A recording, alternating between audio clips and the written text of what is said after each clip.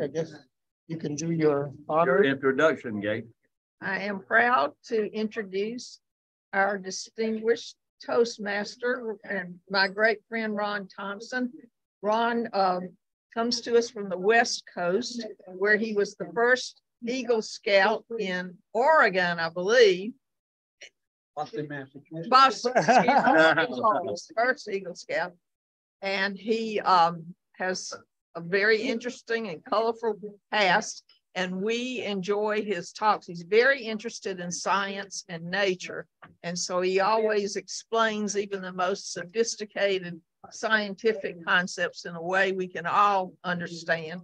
But mostly, he's endeared to us because, despite his own significant health challenges, he is the greatest encourager of others that you would ever meet. In fact, he makes these little roses. He makes them from fabric from a place in California, and many of the men in our club wear the roses he gives them when they give their speech. Oh. So, without further ado, Ron Thomson. Yeah. You talk as long as you need. Okay.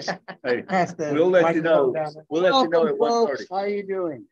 Good, Good. good. I'm here. I'm going to tickle your mind and open that door in that inner home and make you flap your butterfly. I'm going to give you a few examples of butterfly wings in my life, and you'll start seeing how butterfly wings flap in your own life. When I walk down the street, I wave hi, give thumbs out to cars that drive by. About 2 years ago, I had a man. He turned around and he parked into the center lane and he had his window down. You just made my day. And I walked around and said he had a lousy day. And what I said, he waved hi. It just made him feel good. And when I gave him thumbs up, I gave him permission to feel better. Wow, butterfly wings from a hand saying hi. His cars. Bye-bye. I will say right now that I have this wonderful thing that I do. I have this neat little business card that I give out because I like to help people feel good about themselves. And one side, what it says is you are awesome. I would like everybody else read the other side out loud passionately. I am awesome. I thought so.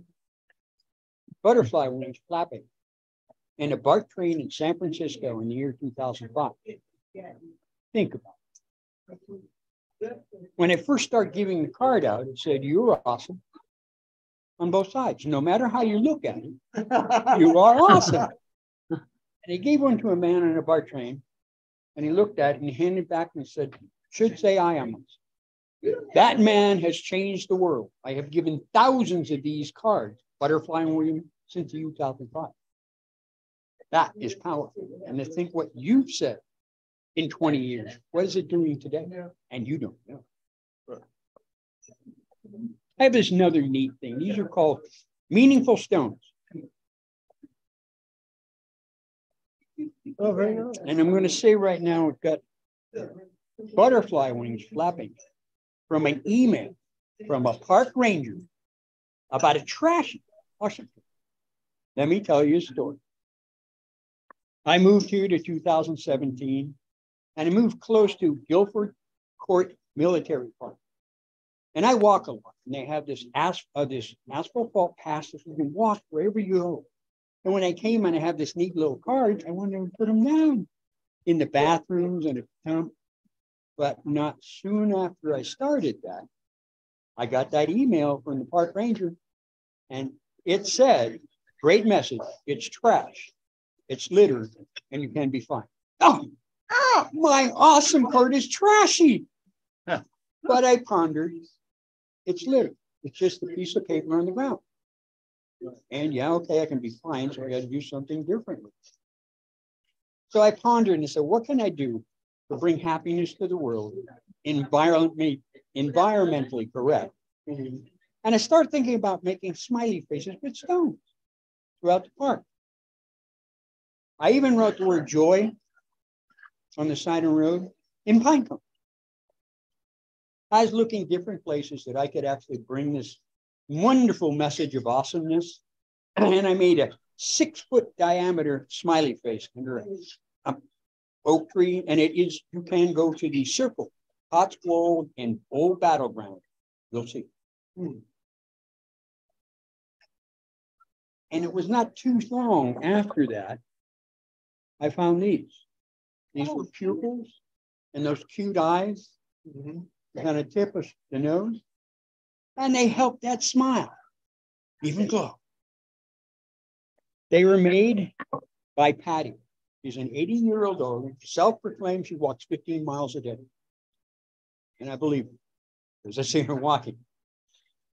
And she was inspired because of the smiley face that she wanted to bring some kind of positive energy too with that. Smile is there still in 2017, and the rocks are prolific. Anytime you're over, if you like one, grab one, and keep the butterfly wings flapping from that email from the park ranger. Good.